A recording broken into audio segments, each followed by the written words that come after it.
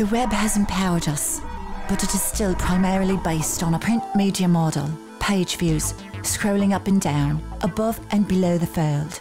The web is still generally a single user experience, one person browsing a website. Web 2.0 has evolved and resulted in the explosion of social communities like Facebook, MySpace, Twitter and many others. Today's web user is looking for an intimate connection with friends, with celebrities and with trending brands that reflect their values and lifestyle in both the real world and the virtual.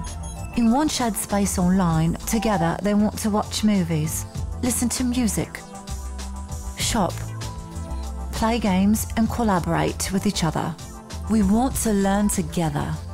Over traditional media and current websites, Virtual Worlds puts users in the website and offers brand intimacy in context of entertainment, in a massive social network with shared common interests. Worlds.com is now developing CinemaVirtual. CinemaVirtual enables film exhibitors to continue their relationship with movie lovers beyond the walls of their theaters and into a 3D virtual world where they immerse themselves in the latest films and experience the ultimate all-access pass. Worlds.com is implementing the same proven business model developed by National CineMedia and Fandango and partner with multiple exhibitors to develop a network that is capable of attracting a far larger audience than any one exhibitor is able to on its own. This is where the similarities end. Consumers, through their avatar, are able to experience being on set, behind the scenes and in the middle of the action. There is so much more to CinemaVirtual, and it offers participating partners the ideal platform to captivate targeted consumers.